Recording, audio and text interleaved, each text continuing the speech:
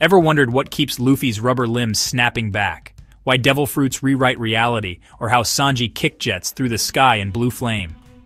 In the next few minutes, we'll break down the real-world physics, entropy elasticity, quantum genetics, vortical thrust, and the psionic field we call Haki, and reveal why plain seawater can shut it all down. Welcome to the science of One Piece. Monkey D. Luffy's body is the series archetype for a substance that is simultaneously organic, highly flexible, and almost loss-free with respect to energy, a living rubber.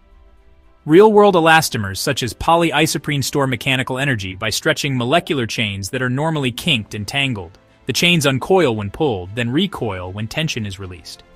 Luffy's Gomu-Gomu no Mi, later revealed as the Hito Hito no Mi model Nika, seems to swap his usual collagen network for an exotic biopolymer whose glass transition temperature, the point where rubber becomes brittle, sits far below any climate he meets. Because that transition is lower than minus 50 degrees Celsius, the polymer stays springy from Drum Island snowstorms to Alabasta's 50-degree desert heat, so his limbs never snap in cold or droop in heat. Rubber's magic is entropy-driven elasticity. Stretching reduces molecular disorder, and disorder wants to rise again, so the chains whip back into place. Laboratory rubber can return about 96% of the energy you put in at moderate stretches. Luffy often stretches tenfold, yet springs back without a hint of permanent set, hinting at an extremely dense web of crosslinks and a built-in repair trick that re-knits broken bonds on the fly. Under a microscope, we would likely see tiny chemical zippers that break under stress and close again as soon as the stress leaves. Sound waves travel through taut rubber much faster than through slack rubber. Luffy uses this in Gomu-Gomu no Bullet. By drawing his arm tight first, he boosts its stiffness and shoots his fist like a railgun. Fans timing anime frames peg the fist at roughly 200 to 300 meters per second. A 40-kilogram arm, whipping through a 3-meter windup, stores the sort of energy per volume that, in textbook terms, equals half the product of stiffness and the square of the stretch. Crunching the numbers shows his stretched arm acts as stiff as carbon fiber, yet when he relaxes, it becomes soft enough to soak up impacts that would shatter normal bone.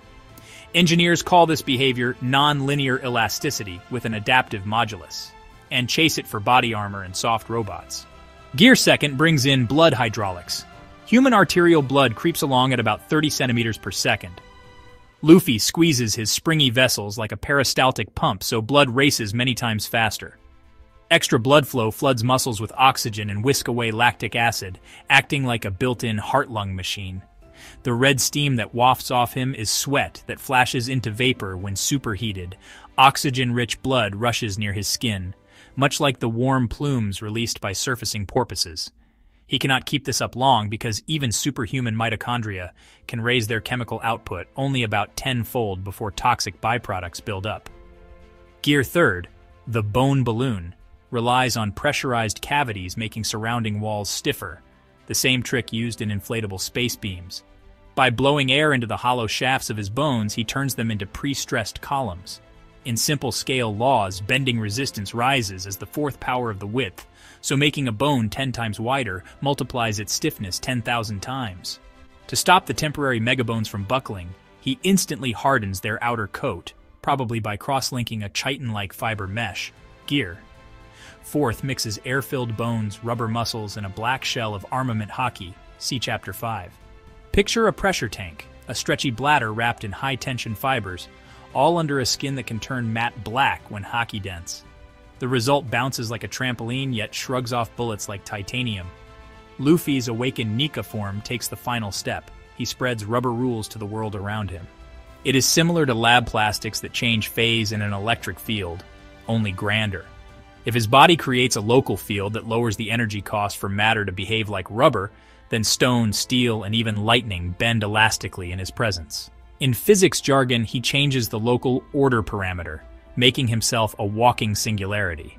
No experiment on Earth can repeat that, but lasers in extreme fields do something faintly analogous when they make empty space act like a crystal.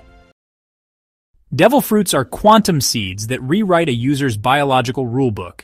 In real terms, they are nanoscale genome editors wrapped in sweet pulp. The moment you take a bite, the fruit's lineage factor, a mashup of DNA, epigenetic marks, mitochondrial tweaks, and quantum spin settings, spreads through your cells and retunes every machine inside you. Picture CRISPR delivered by a virus, but add a molecular factory and a quantum entangler all in one swallow. 3 physical quirks stand out. First, broken bookkeeping of energy. Fruits seem to drag in order and energy from a hidden reservoir, call it the primal sea. So impossible bodies like a living sun or a man of pure light can exist without exploding. Earth becomes an open system when a devil power is active. Second, local symmetry break. Each fruit singles out one generator of nature's big symmetry. Zones break shape rules, paramecia change material rules, logia swap matter for energy, and mythicals bend odds themselves. Think of the fruit as a tiny Higgs field pinned to one body, granting new particles such as living flames their own masses and forces. Third, immortal blueprint. When a user dies, the fruit's code pops into a new fruit elsewhere. The sea's natural hum, about 8 Hz, may serve as the carrier wave. The death collapses one entangled state and forces the vacuum to grow a new, matching bud. Inside the seed, you would likely find a gene strand written in a 12-letter alphabet, a cloud of quantum-locked enzymes that snip and paste chromosomes, a foam of crystals that harvest tiny vibrations for power, and a smell that no creature can resist, guaranteeing someone eats it. Only one fruit works per person because the rewrite tools hog every transcription factor in the cell. A second set would jam the works, like 2 operating systems racing for the same processor and crashing. Blackbeard's weird body may house 3 separate cores, each running its own code sandbox so the programs never collide. Paramecia, like Luffy's, keep the user's mass continuous but give odd shapes and chemistries. Logis dematerialize the user into smoke, light, or lava. That calls for monstrous amounts of energy, so Logius must tap the vacuum's 0-point reservoir, then guide the flow through channels that cancel deadly gamma rays via quantum interference. An awakening is a second-order phase shift. Stress pushes the ability's domain walls outward until fluctuations spread across neighborhoods. In plain words, the range of influence jumps from inside the skin to the surrounding world. Devil fruit users double as living superconductors. Their nerve impulses glide with no electrical loss. Their muscles fire near perfect efficiency, and their wounds knit quicker than telomeres shorten.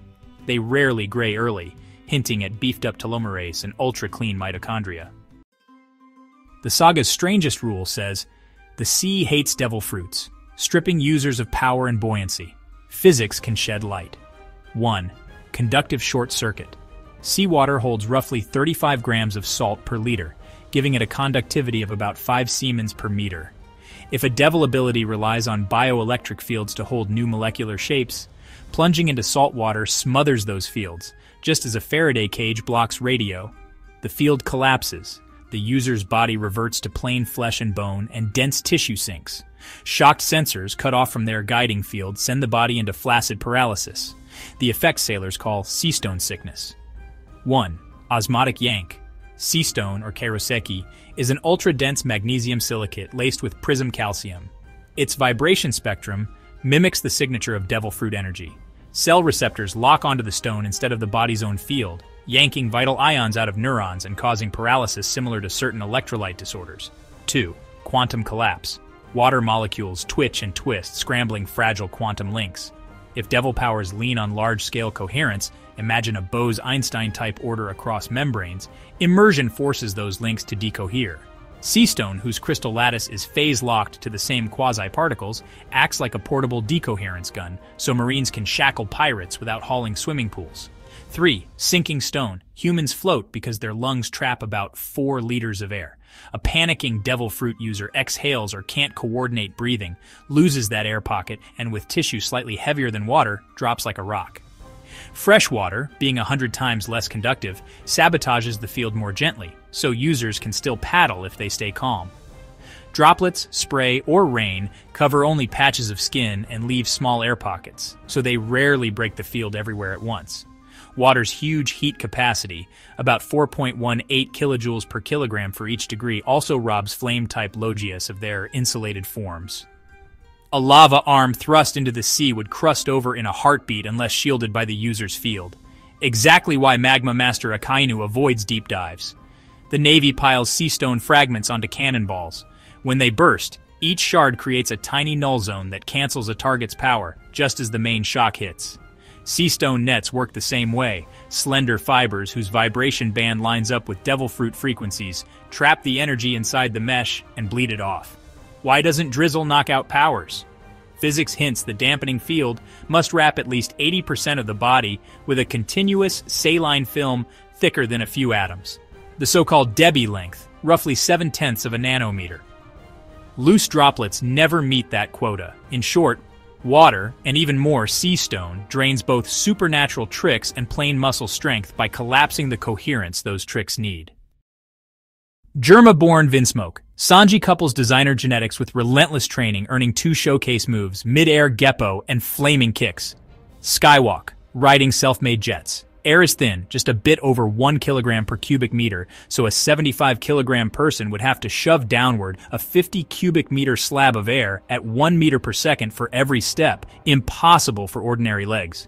Sanji solves this by stamping rapid-fire kicks that pinch a packet of air under his shoe, raising its pressure several times higher than normal. Friction and maybe tiny bursts of burned hydrocarbon grease flip that packet into superheated steam and ionized plasma.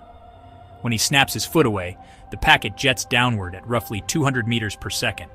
Each kick moves about 80 grams of air, 6 kicks per second, for a mean shove close to 100 newtons, still shy of levitation, but Sanji stacks boosts. Germa muscle fibers store 4 times more elastic energy than normal muscle. Like a kangaroo's tendon, the snapback of one kick loads energy for the next, trimming the metabolic bill. Air cushion resonance adds more. Each kick spins off a toroidal vortex, a smoke ring made of air. By timing the next kick to land on the low-pressure heart of that ring, Sanji steps on a solid patch of vacuum the vortex itself creates. Diable Jambe, setting a leg ablaze. Sanji whips his leg in a blur. A leg about 12 centimeters thick spun 40 times per second, puts the outer skin moving near 15 meters per second, which alone gives each kilogram of leg a bit more than 100 joules of kinetic energy, not nearly enough to glow red. The missing piece is tribochemiluminescence. Whirling charges the nanoscale keratin in his boot sole, ripping electrons off dust crystals. When heel meets deck, those charges recombine and spark. The sparks ignite a thin smear of kairoseki oil, a non-depowering cousin of sea stone oil, harvested from Sea King bile. The oil ignites at only 150 degrees, a threshold the sparks easily clear, wrapping his leg in fire. Why does his flesh not broil? Germa tweaks laid a ceramic polymer thermal derma lattice under his skin. The lattice spreads heat sideways and outward, so his core muscles stay under 42 degrees even while the surface flares past 800. Blood floods the zone with extra coolant, and his altered hemoglobin endures 60 degrees before wilting. Ifrit Jambe layers armament Haki and Lunarian genes onto the blaze. Lunarian mitochondria can shunt most of their electron flow into light rather than chemical storage, blasting extra photons and pushing flame color to blue, roughly 2,000 degrees. Microvalves in his skin squirt out quick-made ethane-like fuel from fat reserves, keeping a jet of fire alive. Combine blue flame with skywalk, and every kick is a pulse detonation rocket. Each burst adds about 400 newtons of shove, 4 times the gentle push of normal skywalk, letting Sanji zig and hover as if on invisible thrusters.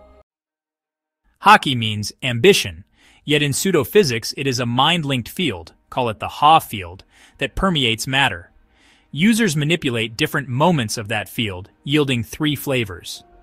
The observation Haki, Kenbun Shoku, grants extra senses and a glimpse ahead. Imagine every particle's quantum wave carries a phase marker for its likely future. Some brains can read subtle shifts in that phase. Neural scans would show the dorsolateral prefrontal cortex buzzing in lockstep at about 40 Hz with Ha-field oscillations. Masters such as Katakuri stretch their reach across tens of meters, turning the surroundings into a split-second time machine that stores the next few heartbeats of motion.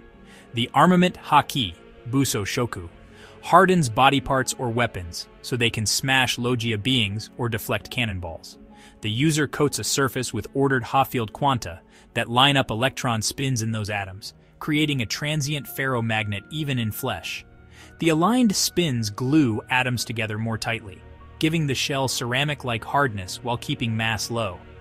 When the user wills it outward, The shell becomes a thin plasma jet that hits without contact. Tests inside the story hint at pressures of several million pascals. The black color appears because the spin wave condensate swallows almost all visible light.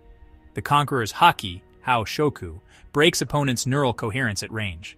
A strong pulse of Ha-Quanta drives vulnerable brains out of their balanced rhythms, and they faint much like patients hit by a magnetic pulse during epilepsy therapy. When two top wielders clash, their pulses collide. Regions where waves cancel dip below normal vacuum energy, polarizing air until it sparks into purple-black arcs. Because the energy comes from vacuum fluctuations, the flash reaches perhaps 10,000 degrees, yet vanishes in an eye blink. The synergy bridges Haki and Devil powers. Armament on rubber stiffens Luffy's springs without killing their bounce. On fire, it forms carbon-sheathed plasma lances. On magma, it plates the flow in crack-free armor. Observation Haki plus Skywalk gives Sanji microsecond timing to land each kick on a vortex. Conqueror coating, glimpsed in Luffy's Gear 5th, adds a second pressure shell on top of armament so blows land without touching skin at all. Haki grows through neural plasticity and stress hormones. Near-death spikes of noradrenaline jack up brain excitability. Repeated spikes train circuits to lock onto Hoff-field rhythms for longer and wider bursts. 2 years of time-skip training amounted to boot camp for those rhythms. Giant beasts and sea-stone shackles forced Luffy's brain to sink under crushing load. Thanks for joining our deep dive into the wild science of One Piece. If you liked sailing these theoretical seas, drop a like, hit subscribe, and share your favorite Straw Hat science in the comments below. Until our next voyage, keep questioning, keep imagining, and stay adventurous.